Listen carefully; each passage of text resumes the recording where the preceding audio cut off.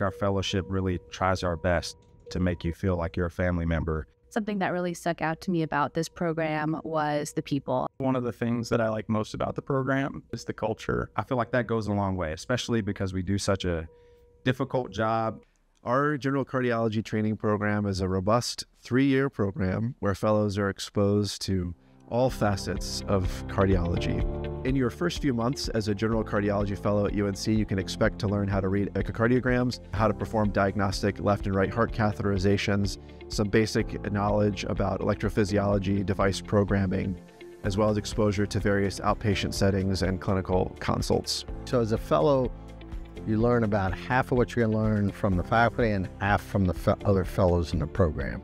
The people that you meet at UNC will really push you to be the best version of yourself. And we always say we're on a first name basis with our attendings, and you can call them when you're in trouble, but we really mean that. And I recall a specific instance. I was in the emergency department with a patient that was critically ill, saddle pulmonary embolism, becoming hypotensive, getting very sick.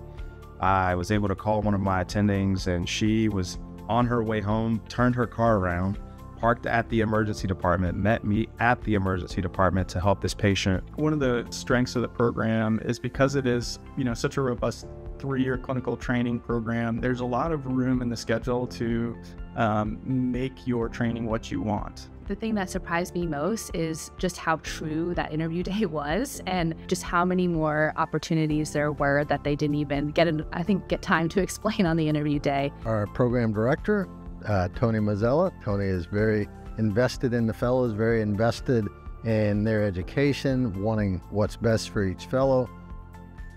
Teaching the next generation of cardiologists is perhaps one of the most humbling experiences you can perform as an academic cardiologist.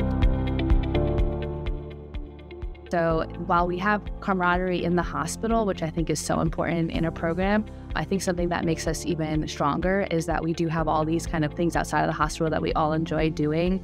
Chapel Hill in central North Carolina is a beautiful area to live and to learn. This area has mountains to the west, coast to the east, and lots of great big universities to have fun sports rivalries. I love the Triangle, the area. We moved here, my wife and I did, and it's home now. We spend Friday nights going out in Durham and Raleigh areas. We have a pickleball group. We have a rock climbing group. I think that's an important part of developing the camaraderie so that while you're working with each other in situations that require a high level of trust, you feel comfortable with your colleagues.